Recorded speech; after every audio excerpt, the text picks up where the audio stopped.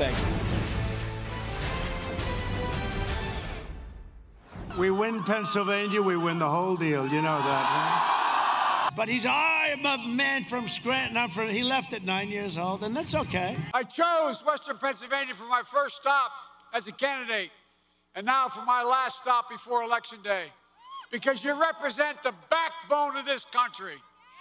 Hard-working families. Biden both campaigning hard in Pennsylvania in the final days of their campaigns. The Keystone State, of course, is crucial to both sides as the two men battle for its 20 electoral votes. Let's bring in Senator Sen Coons, a Biden campaign advisor and member of the Senate Judiciary Committee. He joins us now. Senator, great to have you this morning. So tell us about it. Why is Pennsylvania so key to Joe Biden's election? Sandra, great to be on with you. I've been standing at the polls this morning here in Delaware, where I'm on the ballot as well, and we're seeing record turnout. There are 100 million folks who've already voted absentee or by mail, and there's a dozen states where the counting begins today. It doesn't end today. Pennsylvania is likely to be one of those key swing states that may well decide this election. But like Pennsylvania, North Carolina, Wisconsin, Georgia, they begin counting ballots today. So all those folks who are out there standing in line, those 100 million folks who've already voted, they deserve to have their ballots counted. States and counties decide our elections, not candidates.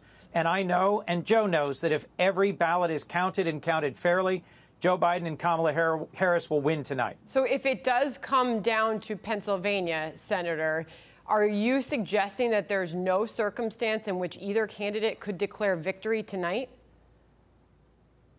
That's right. If either candidate declares victory tonight, what they're trying to do is to stop the counting before it's finished. In Pennsylvania, it's clear they won't be done counting for days. That's what the segment that was on just before this interview was making clear.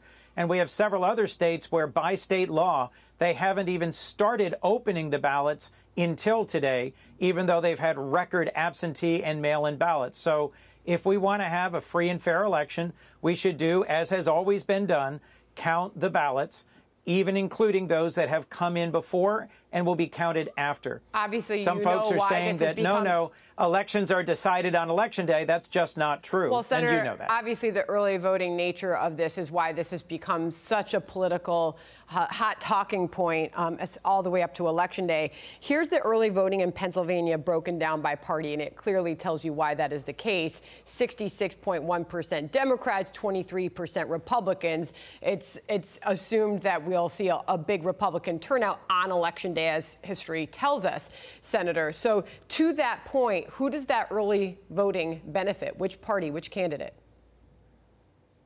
Well, the early voting, if those ballots are all counted fairly, benefits our nation. We should want every ballot to be counted.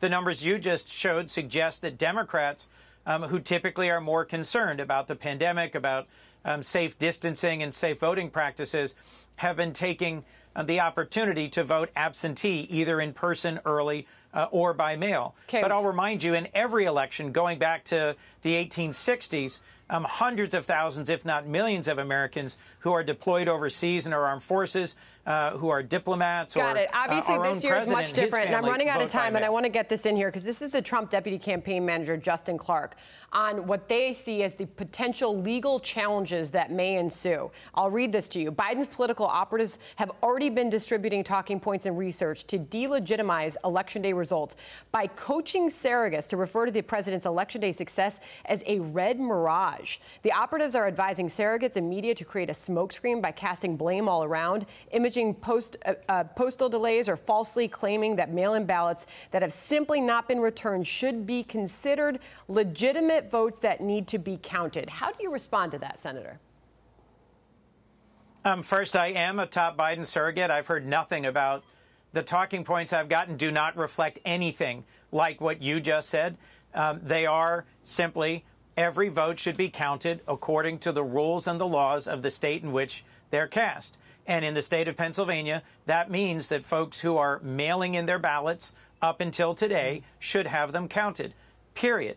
Senator, final thoughts on the Senate races. Obviously, Republicans are telling their supporters that if the Senate would flip to a Democrat majority, that the rules would change and you would see the elimination of the filibuster. There would be packing of the court. Final thoughts on that? Final thoughts. What I hear from Delawareans they care about most is getting us out of this pandemic, moving forward from the recession, and bringing our country together. I think Joe Biden is the right candidate for president to do that for our nation, and I think he's more likely to be successful at doing that with Democrats in control of the Senate. Anything specific to what I just asked, though, on relieving any of those concerns? Look, my hope is that after the election, if Democrats are in the majority, Republicans will show a willingness to work across the aisle, and we will not need to change the rules to make progress on addressing the pandemic, on resolving some of our internal divisions and disputes as a country, on tackling things like prescription drug prices or gun safety. But if we are unable to find any way to move forward working across the aisle, some of the things you predicted may come to pass. But frankly, that'll be up to Republicans and how they respond to this election. It's a big statement. Senator Coons, appreciate you joining us on Election Day. Thank you.